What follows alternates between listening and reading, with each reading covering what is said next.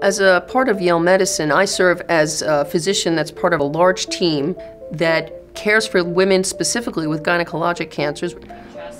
Our facilities are set up for specialized radiation therapy and what we call brachytherapy procedures, where we are actually implanting seeds and placing radiation therapy right near the tumor. The way radiation works is when you give a little bit of radiation each day, at the end, in usually 5 to 6 weeks, you kill the cancer cells, and the normal cells, which are in the path of the radiation, they basically rebound and repair themselves. With regard to side effects, and usually we're talking about side effects for pelvic radiation therapy, these are generally well tolerated, diarrhea, effects on the skin, but they usually resolve within a month or so following treatment.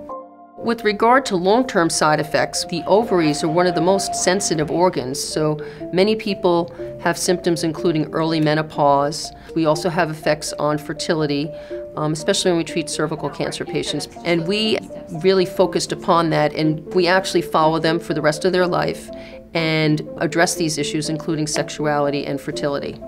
Now I think we're really in an era where we can achieve really great cure rates and be very effective at what we do while minimizing the side effects. And it's great to see patients coming back long-term with a better quality of life.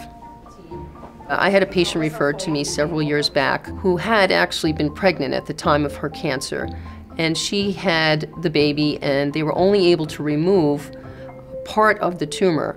So we basically used pelvic radiation therapy and then did a highly specialized implant procedure, and again, really focused on the team approach. And I still remember that she came back 8 years later, and it was really a success story because her tumor was basically gone. She had very few long-term side effects, and she had an 8-year-old child who was born just prior to that initial surgery.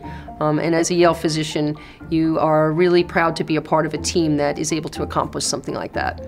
I'm Dr. Susan Higgins, and I'm a full professor of therapeutic radiology at Yale Medicine.